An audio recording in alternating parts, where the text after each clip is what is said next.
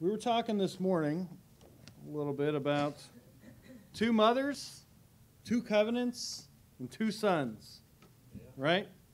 So we're going to try to pick up and maybe put a little bit of a bow on a few things this evening that are pertinent to what we were talking about this morning as it relates to this allegory between Hagar and Sarah, which is the covenant at Sinai, or the covenant of promise that was made before of God and Christ, as the Bible says. And that promise was given and received to Abraham, and we're gonna try to put some particular bows on specific aspects of these things that we looked at in a general way this morning.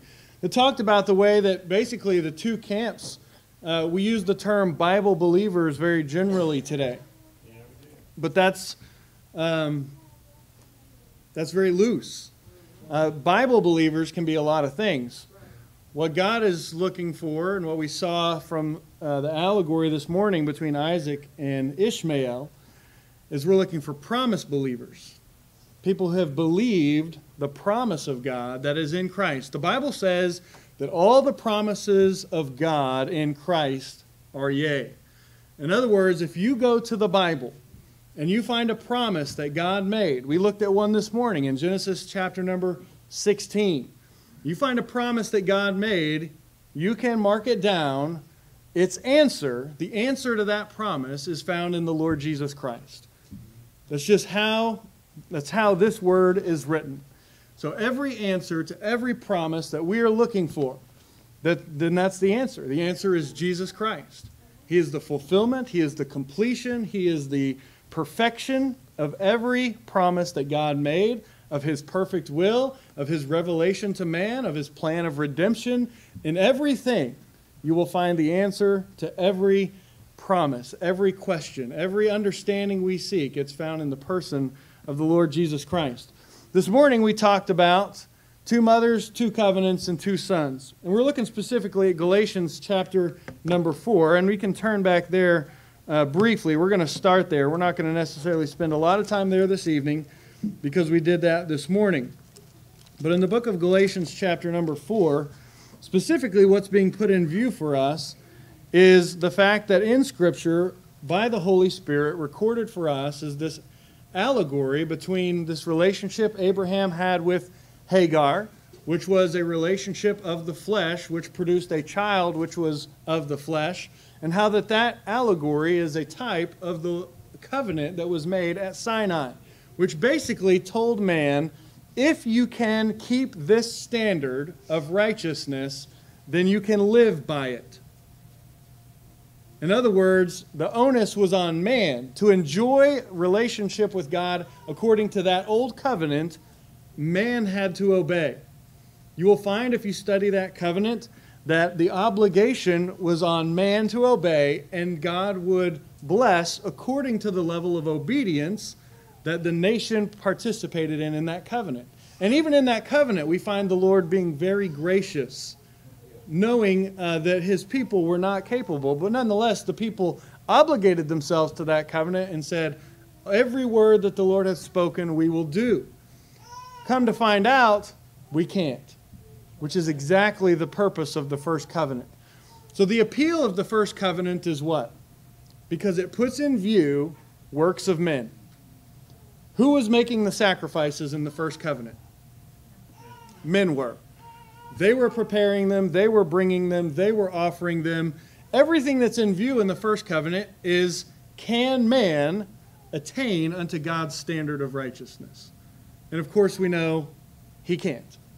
Which is why there was a place sought for a better covenant. Not that the first covenant was bad, it was good, and it was holy, and it was righteous. And Paul even said, verily, if there had been a commandment that could have given righteousness, or could have given life, then righteousness would have been by the law. But tonight what I want to unpack a little more particularly is the blessing of Abraham. Because what's really in view with these two covenants is which one of these sons, right? Ishmael, that was also named by God, and also had some promises given to him, also bore 12 princes, became a type of the spiritual type of children of Abraham who are after the flesh, or of the works of man, as Ishmael was a type of that. And we have Isaac, who was the son of promise, who was basically a gift that God gave. And we're going to look at some things that I hope will put this in a better context for you this evening. First of all, I want to kind of recap. If you can't see this, you're free to move up closer. I say that every time. I don't think anybody's ever moved, but nonetheless, you're free to move up closer. So with Hagar, we have what? The covenant at Sinai. So as we kind of look at what this is talking about, juxtaposed to that, we have Sarai, which is the covenant of promise. In other words, God gave his word. He's going to keep his word in a way that demonstrates to man you didn't have anything to do with it, right? It's completely beyond your natural ability. It wasn't beyond Abram and Sarai's natural ability to come up with a scheme that included Hagar, the young Egyptian maid, to be able to bear a child for Sarah. Right? That's perfectly within and actually probably what we expect to find where human reason is at work. And so we find that God refused Ishmael as the heir because it was a product of Abraham's works. And God said, no, that's not how this relationship is going to work. I'm going to refuse him as the heir. And he reiterated to Abraham, I will give you a son. Right? Your wife, Sarah, will bear you a son. And that was the promise that he had. So these things are set. We have one that was a bondwoman and one was a free woman.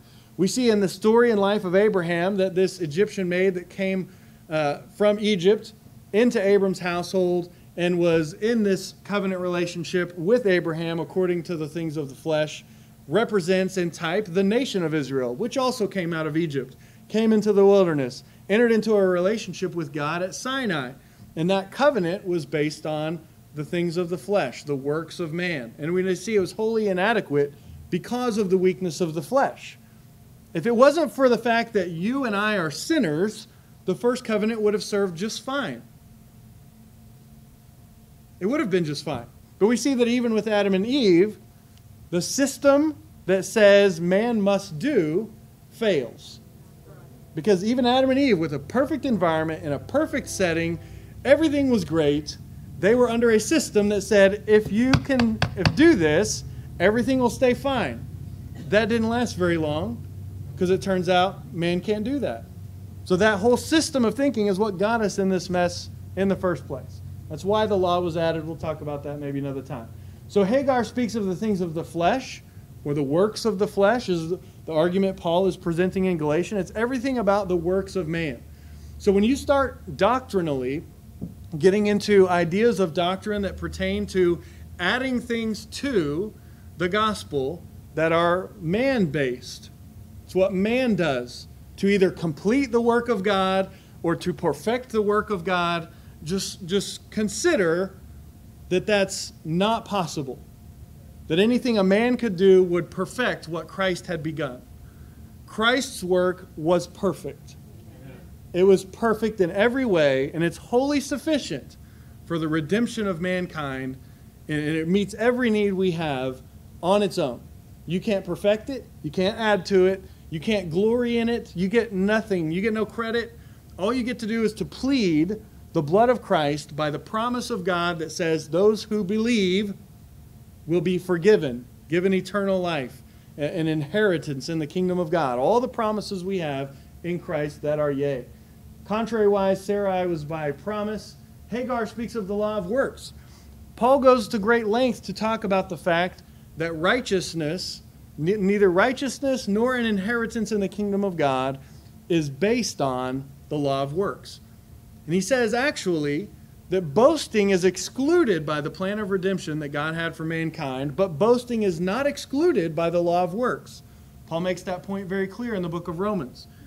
He says that boasting is not, he says, by what law? Of works? Nay, but of the law of faith. See, if there's works in it, it includes some boasting. Because you say, yep, that was all me. I figured that out and I got it done. But the plan of redemption that God has for man, as we know from Ephesians and other places that we can look at, tells us very plainly it excludes boasting. So it's not the law of works, it's the law of faith. The covenant at Sinai was the law of works. It says, if you can obey, right? So we go to the Old Testament, we look at the covenant at Sinai, And everything about it says, if ye will obey, if ye will obey, if ye will obey, if you will obey. It kind of leads you to believe after a while when you study it, the key was obey. So in order to enjoy the covenant, you had to obey. In our covenant and the new covenant of Jesus Christ, which he brought, not the law, but he brought grace and truth, and he brought to us the gospel. We talked about how the fact this morning, the law given at Sinai isn't called the gospel anywhere in Scripture. But the promise given to Abraham is specifically called the gospel. And you see the gospel going all the way back to Adam and Eve. So the gospel has been around, which is the promise of God, versus what man can do by his own works. So we have a mother and children cast out without inheritance, and this is where we're getting down to the substance of the issue for tonight, because this is everything to do with inheritance. It's everything to do with inheritance. And we're going to look at this pretty particularly tonight so that we can understand when God was having a conversation with Abraham about inheriting the land of Canaan, Abraham knew and confessed, as did Isaac and Jacob, that they were pilgrims and strangers in the earth. They never expected that God was speaking to them of the land they would inherit in this life.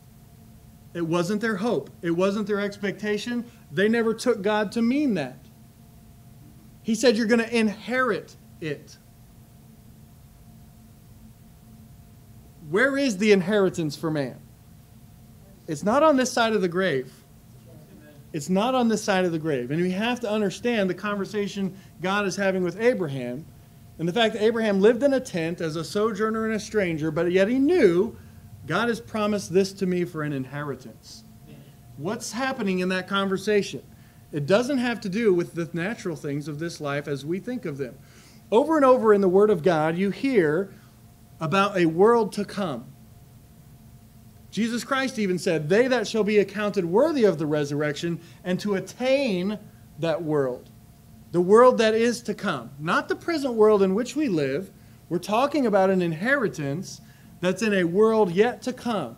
It's future to us. It's not to do with this present world system that we see and think of and enjoy today. Because of sin, this whole world and its system is already condemned. God is going to destroy it. He's going to remake it. He's going to reconstitute some things. And when we have been perfected, then we will be allowed to be placed into the inheritance he has prepared for us, and we'll be able to enjoy it because we will then be immortal as God is.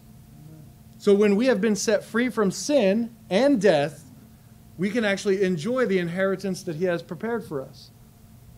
But it doesn't have to do with the things of the here and now. We're going to probably look at this next week, but I'm going to give this one away tonight, and this is free. This one's free. Esau said what? What good is this birthright if I die?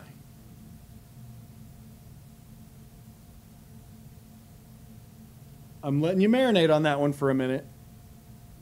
He said, what good is this birthright if I perish? What's he interpreting all the promises to have to do with? Right now. Right now. In his mind, if I die, I can't enjoy the blessing. Which is absolutely contradictory to the faith we have. Which says I must die to ever enjoy the blessing. I'm not going to enjoy it the way God intends for me to enjoy it in this fleshly body. Right? You've got the trick knee, you've got the bad back, you've got the gout in your foot or whatever you got going on, right? We have lots of problems in the flesh, and we have sorrow and we have despair, and then we've still got death looming out in front of us. So whatever amount of enjoyment we can have, you've always kind of got death hanging out in front of you that you're not going to get to enjoy it. God has already dealt with all that, and from the time of man's earliest days, he was speaking to men of spiritual things that lie beyond the grave for us. And Abraham and Isaac and Jacob knew it. Their children forgot it, but they knew it. Let's look at some of this that has to do with the blessing of Abraham. If you turn to Genesis chapter number 28. I don't know that we ever even read anything out of Galatians 4. That was just to warm up your fingers.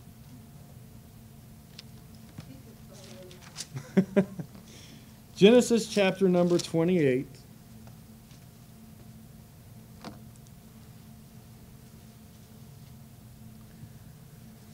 Verse number 1, it says, Isaac called Jacob and blessed him and charged him and said unto him, Thou shalt not take a wife of the daughters of Canaan.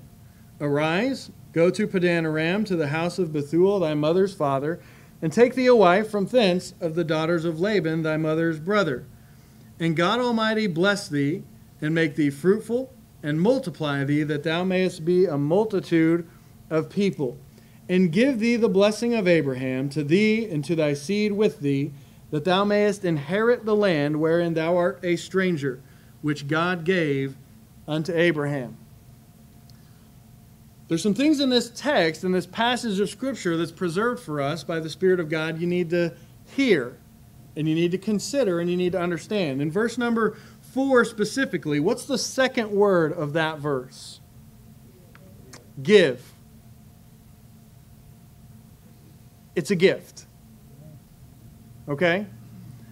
Isaac is giving Jacob some instruction he's going to need, and he says that God Almighty bless thee and make thee fruitful and multiply thee, that thou mayest be a multitude of people, and give thee. You see, there's nothing there to require something of Jacob. He's passing on the promise that Abraham had received. Isaac now possesses the promise. He's passing on the promise to Jacob. And he's talking about a gift that God is giving. Why? Because of the promise.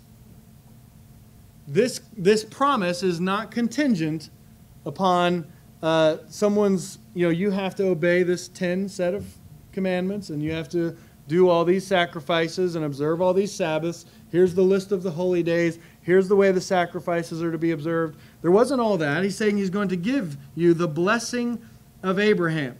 What is the blessing of Abraham? When you go to Galatians, and it talks about the fact that we are also made partakers of the blessing of Abraham. What is the blessing of Abraham? If you're made a partaker of it, what is it? What's the blessing of Abraham? That's really what's in view. Because God had promised that he would give a son, and that son would be the heir of the promise and the blessing that God had promised to Abraham.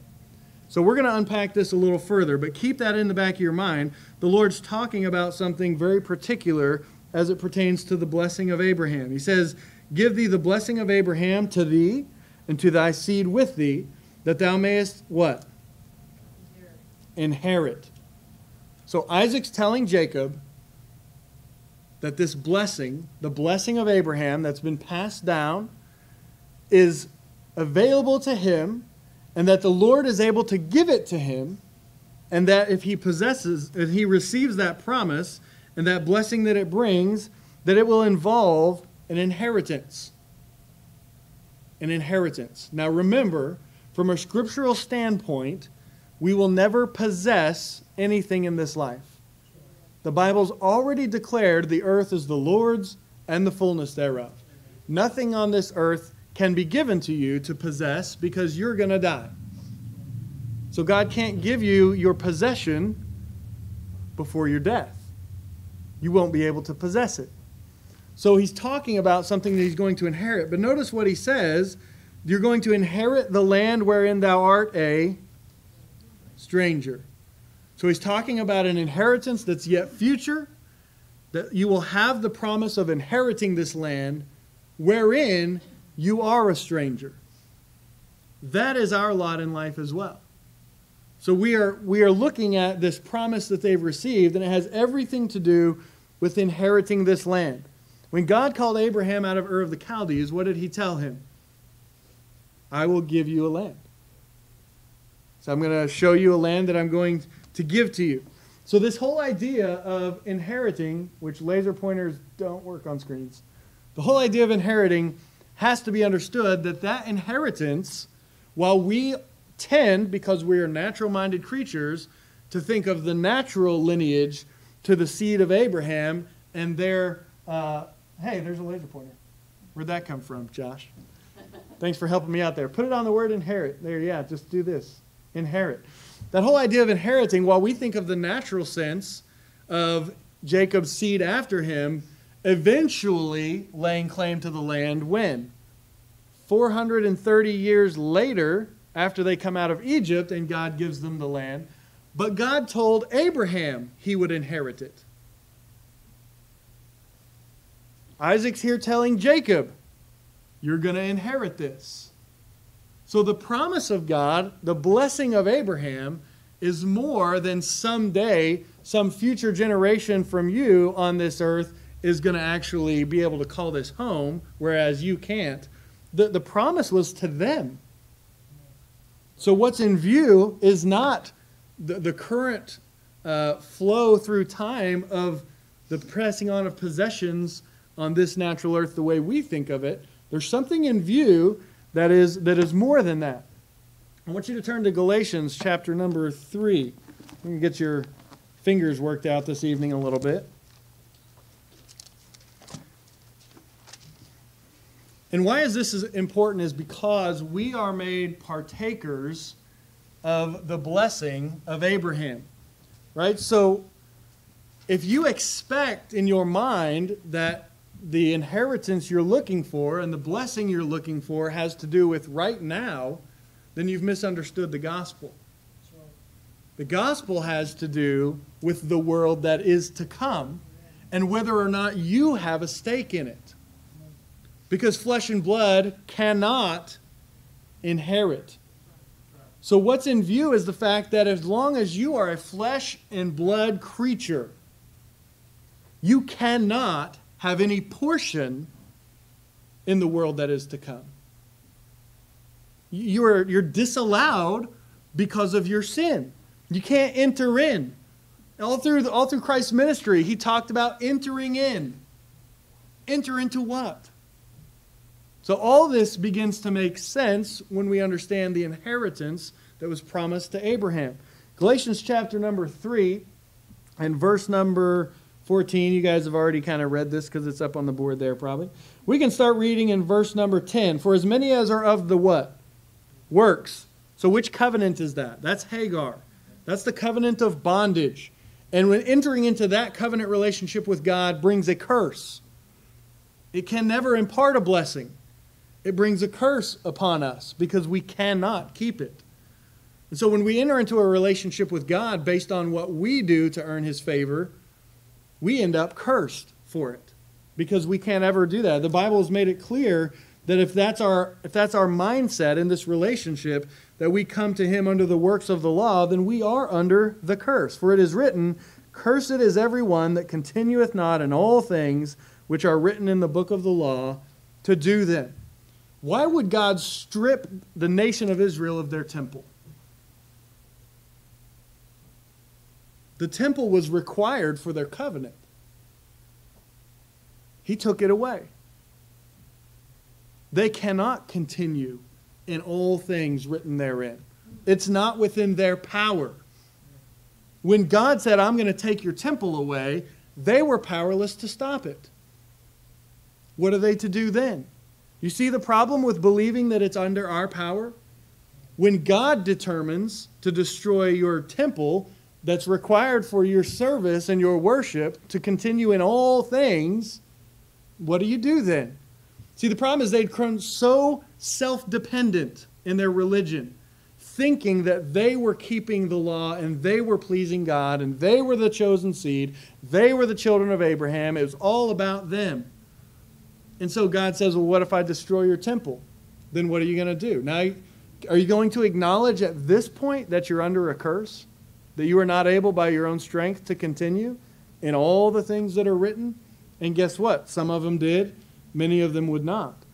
It says, but that no man is justified by the law in the sight of God, it is evident, for the just shall live by faith. And the law is not of faith, but the man that doeth them shall live in them. In other words, if it was a set of requirements you could meet, and then God would accept you, That has nothing to do with faith.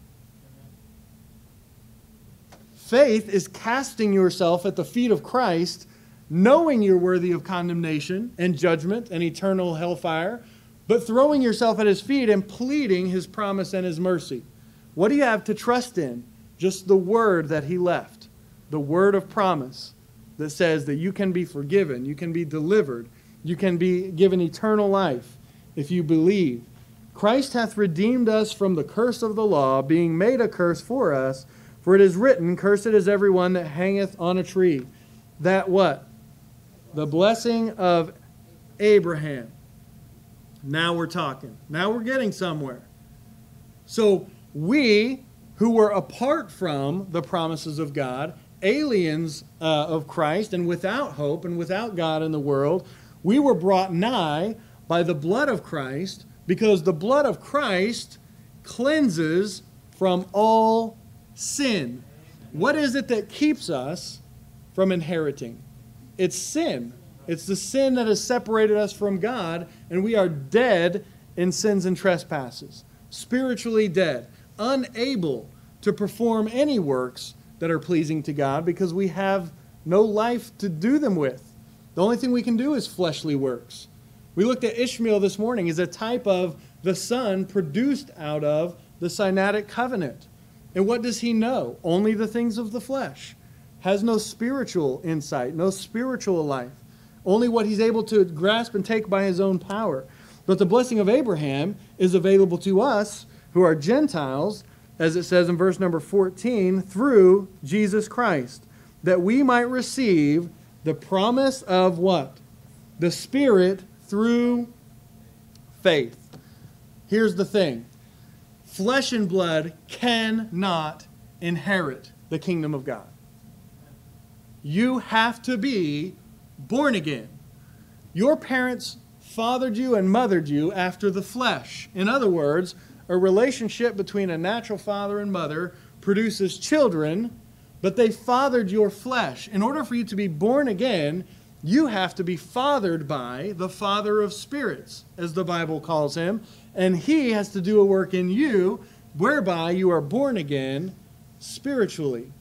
And when that happens, you are given this promise of the Spirit. So what happens when you're born again is that the Spirit comes in and you are regenerated by the Spirit of God. You are quickened and brought to life, and all the sins you've committed are nailed to the cross with Christ, and they're all paid for and gone and done away. And now you have the Spirit of God inside of you, and it got there how? It got there by faith. And if you have the Spirit of Christ in you by faith, guess what you're made a partaker of? The inheritance. The inheritance that was promised to Abraham thousands of years ago, that he's living in expectation of at this moment, having still not received the fullness of the promise. But he's expecting it, and we are expecting it with him, because we've been made partakers of that inheritance, because the world that is to come is a world wherein dwelleth righteousness. And our flesh and blood cannot enter in to that kingdom. We cannot go in under the strength and power of our flesh. We're going to have to pass either through the veil of death, or the Lord Jesus Christ is going to come for us and we'll be gloriously changed in a moment. But either way, that transformation has to be complete for us to enter in. That was Abraham's hope by faith. It's our hope by faith. Christ's sacrifice on the cross and the shedding of his blood was the fulfillment, the confirmation. You read it in the book of Romans that Jesus Christ came to confirm the promises made unto the fathers. Why? Because sin had to be dealt with, and there had to be a way for us to be forgiven and declared to be righteous. Because righteousness is what's required to inherit. Because the world that is to come is an eternal world. It's without end. World without end, Paul says. So that's the world we're talking about. That's the world we're talking about being translated into by the power of God in Christ Jesus through faith in his name. When we believe the promise of God, That miraculous work is done in us by the Spirit of God, and we are now made partakers of this hope that Abraham had. So we see all the way back from Genesis, all the way to the book of Galatians, that the blessing of Abraham is what's in view. So, Romans 4:13. Let's turn over there real quickly. These were my introductory slides, and these are my notes, which I haven't gotten to yet. So we'll probably leave some of this for another time. But I want you to understand this, because as it pertains to the gospel, this is what's in view. Paul said that the churches, I think, which church was it? He said that they took gladly the spoiling of their goods, knowing that they have a better and more enduring substance laid up for them in the heavens.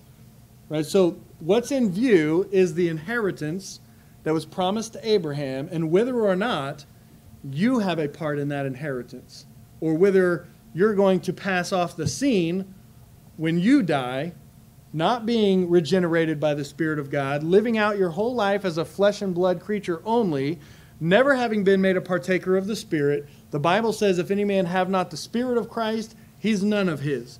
So you have no portion in Christ, and Christ is the promised seed.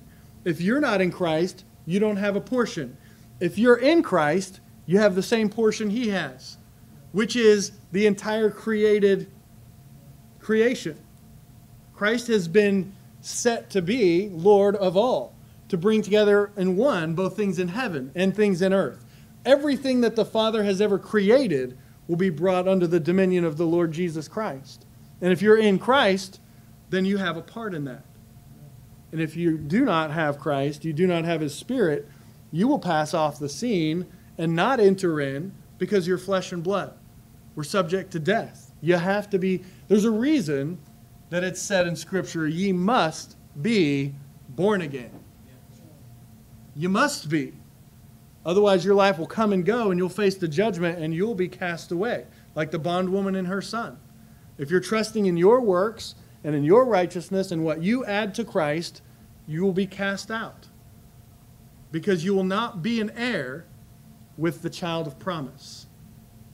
So I hope you're beginning to put some of these things together. In Romans 4:13, again, what's in view is talking about Abraham. In verse number 13, it says, for the promise that he should be the what? Heir of the which world? The world that is to come. It was not about this world and this life and that land of Canaan. It will be a renewed, refreshed, in the times of restitution of all things. God is going to do a work of restoration on this planet Earth. And Abraham was said to be made heir of that world that is to come. And how is it that he was made heir? By faith. You guys beat me to it. The promise that he should be the heir of the world was not to Abraham or to his seed through the law. In other words, the law cannot guarantee you an inheritance, because it does nothing to change your nature. You're still flesh and blood. You can strive in that relationship with that covenant at Sinai and be as sincere as you choose to be. You can work really hard at it. And you can spend your whole life just wearing yourself out trying to be as good as the law says you have to be. But the least of all saints who trust in the finished work of Christ, those harlots and publicans that the Pharisees couldn't stand, they're going into the kingdom. Because those who make it in are to be trophies of God's grace. That's the purpose of His whole plan of redemption, is to show forth His grace. And how can you do that when people are striving by the works of the law to get in? It's no longer of grace. Paul makes that very clear. It wasn't of the law, but it was through the righteousness of faith. For if they which are of the law be what? Heirs of what? The world that is to come. This is what's in view with the inheritance. If they which are of the law be heirs, faith is made void. You see, you cannot have both. You cannot have both. It's either you're in by faith or you're out. It's either faith is void because there's some works mixed in and you're going to have to figure out what that looks like, or it's all of faith and it's nothing else. But it says the promise would be made then of none effect. Now listen to what he's saying, because who made the promise? It's God in heaven who made a promise. And the Bible tells us, and we know, that God cannot lie. Our attempts to sprinkle in the works and to make faith void is an attempt to make God's promise of none effect. It's just like Abraham and Hagar, all over again in our own lives in a modern way. It's the exact same principle. That we have in front of us this view of a promise, and we're going to figure out how by our works we can obtain it. And it won't happen. God will refuse any and all who seek to enter. Anyone who enters in, other than through the door, the same as a thief and a robber.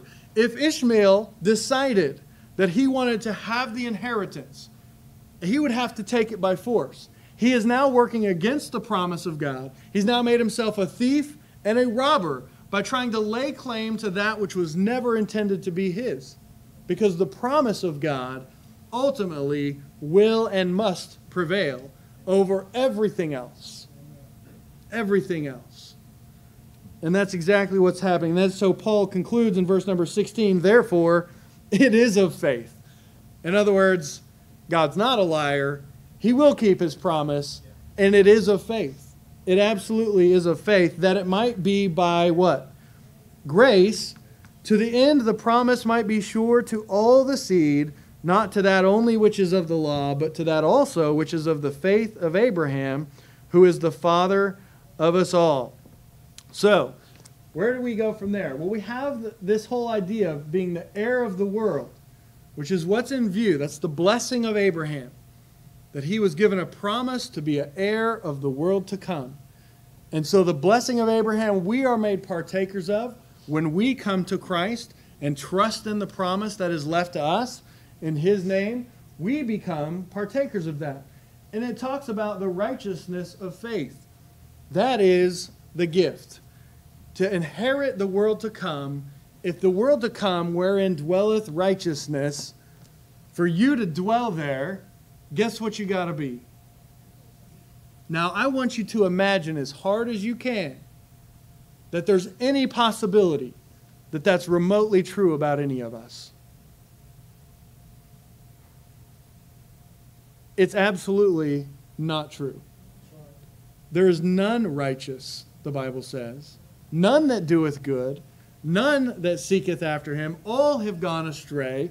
We're all turned out of the way. None righteous. But God promised. This is where God works. Because the promise will not be void. You see, God had determined before the foundation of the world was ever laid, in his foreknowledge, knowing all things, being the end from the beginning, he had already prepared the Lord Jesus Christ, the sacrifice for men, to put away sin for the express purpose that his promise not be null. That his promise not be void. The promise will not be void. The promise of God will not be made of none effect. And in order that he might keep his promise, he came to this earth in the person of Christ, suffered and died on the cross and shed his own blood and gave his life to put away sin, that he might be just and the justifier of all them that seek unto him in faith. In other words, God kept his word. Amen. And he did it in a way, just like he did with Abraham and Sarah, that completely and expressly and utterly disannuls any attempts on mankind's part to get any glory in it or to boast in it whatsoever. There is no boasting, the Bible says. It's completely excluded. And we see that even in the Old Testament. Jeremiah 23:6. It says, in his days Judah shall be saved, and Israel shall dwell safely, and this is his name whereby he shall be called, the Lord our righteousness. Amen. If you know Jesus Christ, I hope you know him in this way. Amen. He is our righteousness. When we stand before the Father, we have the righteousness of Christ if we've come to him in faith. And we've pled the blood of Christ, and that blood of Christ has been applied to our hearts, and our conscience has been purified by that purifying blood of Christ, and the sins have been washed away. And when the Father looks at us, he sees, remarkably, he doesn't see us as we are, he sees us as he made us to be in the world to come through the blood of Christ, which is as righteous as Christ himself. You, and you, and you, and me, and everybody over here. If you're in Christ, that is what he's done for you. Amen. He's kept his promise in a way that gets him glory by showing forth his grace, and that is available to anyone who will believe. Amen. Faith is what's in view here, and it's what's required. Jeremiah 33:16 reiterates the same idea. In those days shall Judah be saved, and Jerusalem shall dwell safely, and his name, and this is the name wherewith she shall be called the Lord our righteousness. 2 Corinthians 5:21, for he made him to be sin for us who knew no sin, that we might be made the righteousness of God in him. So, the question for us is, which covenant is more appealing? There's an awful lot of people still striving under the old covenant. And by doing so, they make themselves the children of Hagar. They make themselves, through that covenant, the children that are to be cast out and have no inheritance, because it only can ever deal with the things of the flesh. The law is not of faith, and whatever is not of faith is sin. Not that the law is sin. Paul makes that clear. The law is good. You're a sinner, and the law won't fix it. The law can't fix it. So if you're going to be made a partaker in the things that pertain to the blessing of Abraham, and the blessing of Abraham has everything to do with the gift of righteousness, because that's what was imputed to Abraham because he believed God. And that righteousness that's imputed is what's necessary as a gift from God in order for you to become a joint heir with Abraham in the blessing that he had, which was the promise to be the heir of the world. Not of this world, the prince of this world, and all of his agents that run the things down here now for a season. They have a kingdom, and it's for a time, and it's limited to a day, because it's not an everlasting dominion. And everyone who's under the dominion of that kingdom will pass away and be cast out, just like the devil and all of his agents will be cast out. But those who have the gift of righteousness imputed to them by faith are those who are given the gift of the Spirit, because the Spirit is what's necessary for you to be able to inherit the world to come. This is what these things are speaking to us of. This is the gospel of our Lord Jesus Christ. These words are the words of life. All who will come unto him and receive freely of the gift of grace and have imparted to them the righteousness of Christ, the forgiveness of sins, will receive the gift of the Spirit of promise by faith. And that Spirit coming in and indwelling is what's absolutely necessary for you to have any lot or inheritance or part in the kingdom of God. We will be inheritors. It's all about inheritance, and it has everything to do with the world that is to come. So, what's the best way to wrap that up now that I haven't gotten into my notes yet? I was just trying to set the stage. But we'll just, let me see. I do want to touch, let's finish up here. This will be a good place to finish. I want you to go to Genesis 16:12.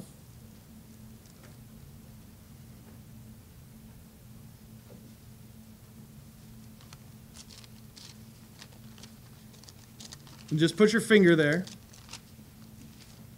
And then, with your other hand, I want you to turn to 1 Thessalonians 2.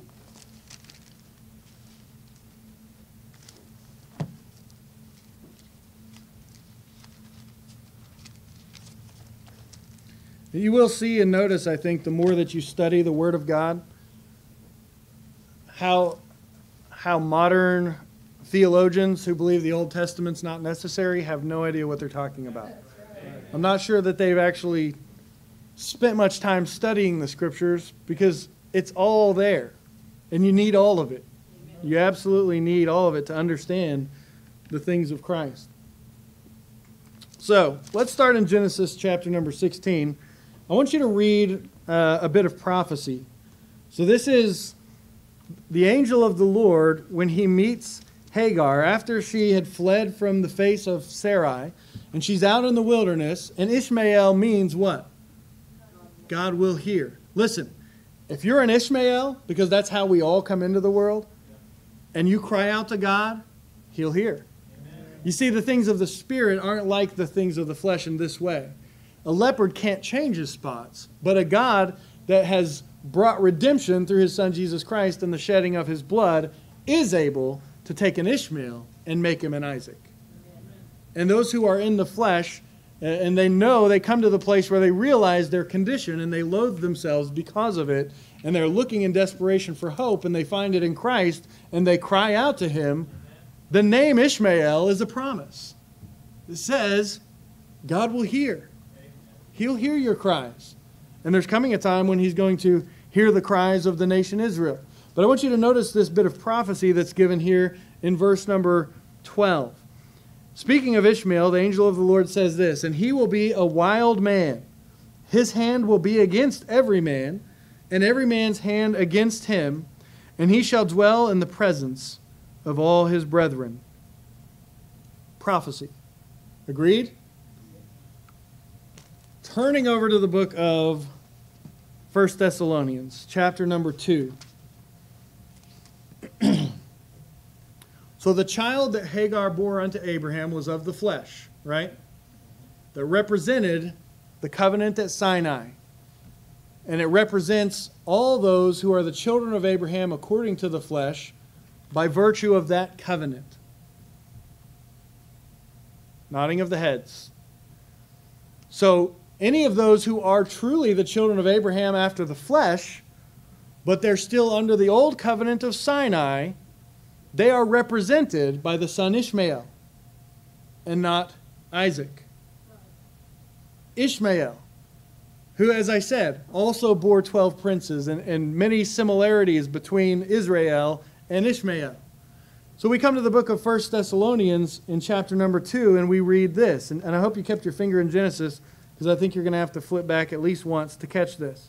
In verse number 14, Paul's writing, he says, For ye, brethren, became followers of the churches of God which in Judea are in Christ Jesus, for ye also have suffered like things of your own countrymen, even as they have of the what? Jews, who both killed the Lord Jesus and their own prophets, and have persecuted us. And they please not God, and are contrary to all men. So put your finger right there at the end of verse 15. Go back to Genesis.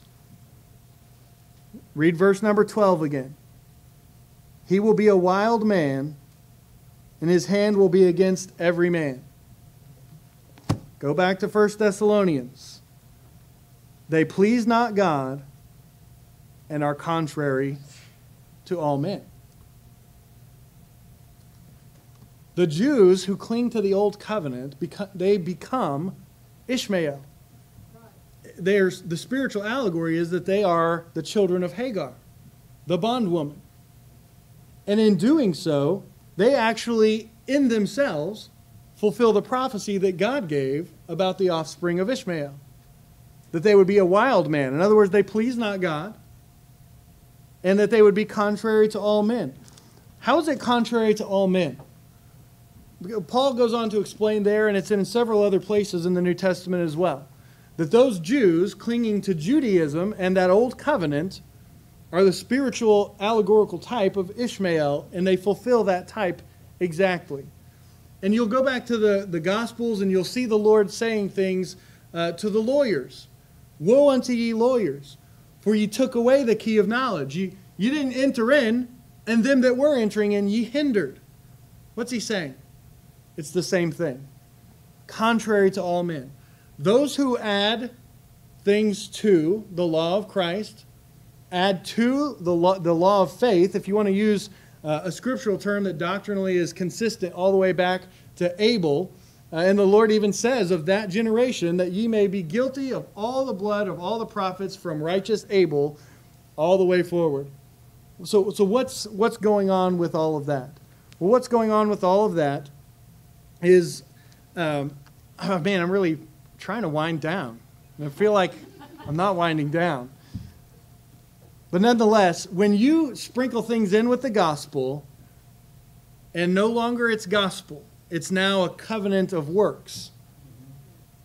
It's the covenant at Sinai that says, if you work this out, then you can become a partaker in the inheritance, which was what that covenant was. It is scriptural.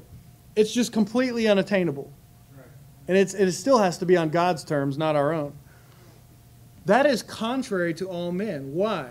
Because it shuts up the kingdom. Because you cannot be a partaker. The Lord has already spoken that the bondwoman and her son are to be cast out. There's not an inheritance for them. Do you get the picture of Abraham, who was a very wealthy man, who cast out the son and the woman, and they got no inheritance? There's no portion. There's nothing there for them. The scriptures testified, cast out the bondwoman and her son, for the bondwoman shall not be heir with the son of promise.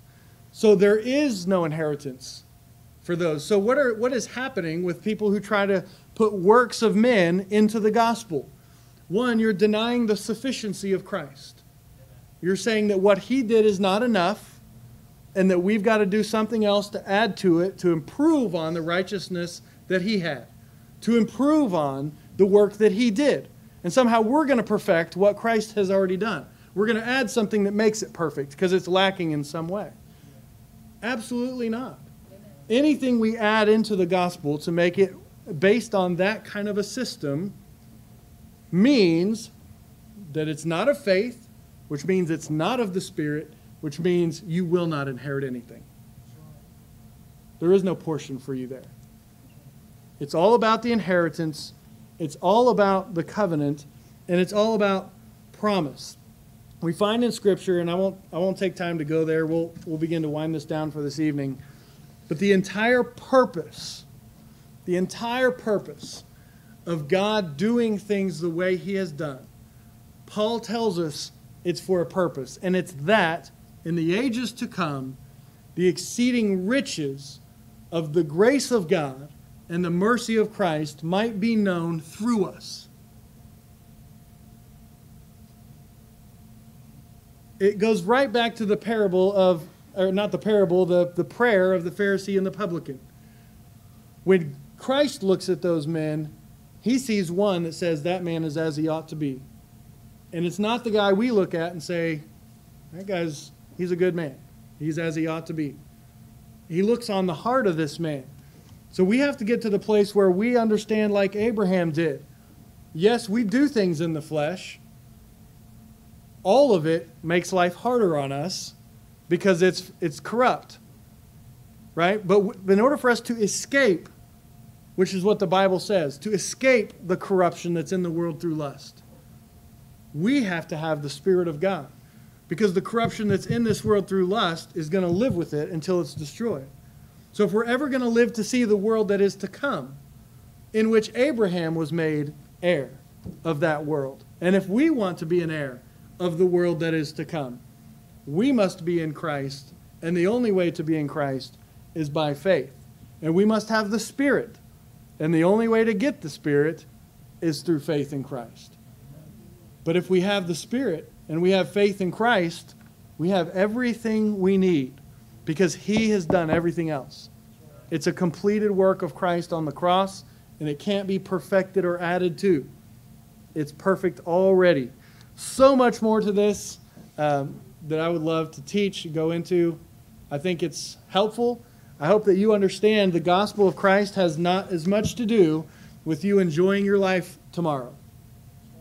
It has not as much to do necessarily with you being healthy, wealthy, and wise for the rest of your natural days. Look at Jacob. I mean, he was called blessed in his life. Would you pick that life? I mean, it's so full of turmoil and trial and difficulty and hardship. But the Bible says he was blessed. Why? Because it didn't have to do necessarily with all that. Those are things that God uses and works through in spite of the sin that's in our flesh to accomplish his perfect will for the world that is to come. But make no mistake, the gospel of Christ that confirms the promises to the fathers and makes those promises available to us Gentiles has everything to do with the inheritance that's promised to Abraham pertaining to the world to come. That's our hope. That's why it's a gospel. It's good news. That's why it's a gospel of peace, and that's why it's a gospel of righteousness, and that's why it gives us hope through all the trials that we can bear up under, because this life is just a season. It's a vapor of a time.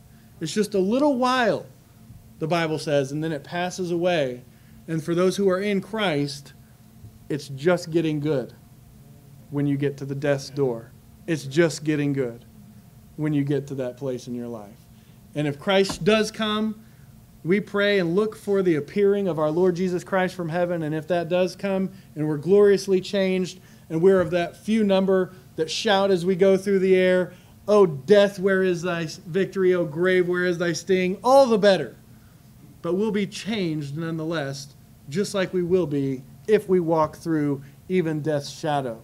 Though I walk through the valley of the shadow of death. All of those men of faith were looking for the world to come. It's not as much to do with this present world.